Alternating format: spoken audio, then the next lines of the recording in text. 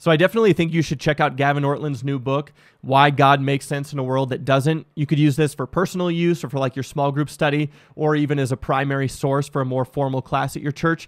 I will save a thought or two for the end of this video, so I just want to jump right into the book's content here. As the title suggests, Gavin Ortlund makes a case that the existence of God actually makes sense. But he does so by appealing to the attractiveness or the beauty of the Christian worldview. And so he argues that people need to hear the truth of Christianity, but that it's rarely accepted unless it touches people's longings, their loves, and their desires. And so here he relies heavily upon Blaise Pascal, who was a 17th century philosopher. And he argued that Christians need a threefold strategy when telling others about God. So number one, we need to show that it's respectable. It's not contrary to reason. Number two, we need to show that it's desirable or attractive and beautiful. And number three, we need to show how it's true. So of Pascal's three that I just listed here, Gavin Ortlund attempts to accomplish number two by showing how Christianity is desirable, attractive, and beautiful.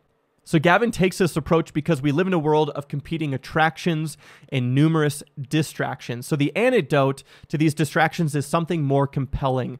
So to his point, people need enchantment or a sense of awe and wonder. You're actually going to pick this up a lot in his book. So here's a quote from Gavin. He says, "Beauty has its own kind of testimonial power, helping us feel the stakes of religious questions, compelling us to stop and listen."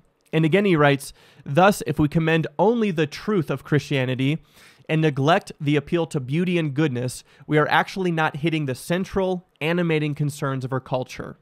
So one final point here, what can you expect in each chapter? Well, what he does is he compares the Christian story to the quote-unquote story of naturalism.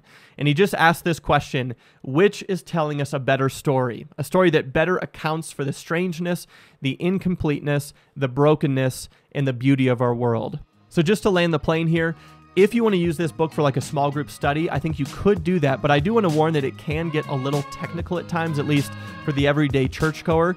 So if you are going to use this book in like a small group study context, I just recommend that you have someone who's familiar with apologetics who can help facilitate the conversation. I'm going to put a link to this book in the description section below. Don't forget to subscribe, and we'll see you guys in the next video.